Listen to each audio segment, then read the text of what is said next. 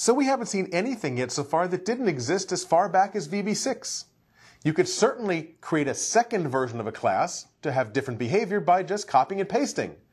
A little more intelligent would be to inherit from it, but because of the granularity of our code, that didn't really help any. You could also do the event interface we showed, but that requires always implementing all the procedures in the interface, even if you don't care about some of them. You can set up multiple listeners, and that requires a little more effort, but you got to make sure that everyone signs up to be notified when the interesting thing happens, like in our demo when we found a file. It's like signing up to be notified of an email mailing list. You have to sign up to get the email. We haven't talked about broadcasting yet. That's a different idea altogether. That's where events come in.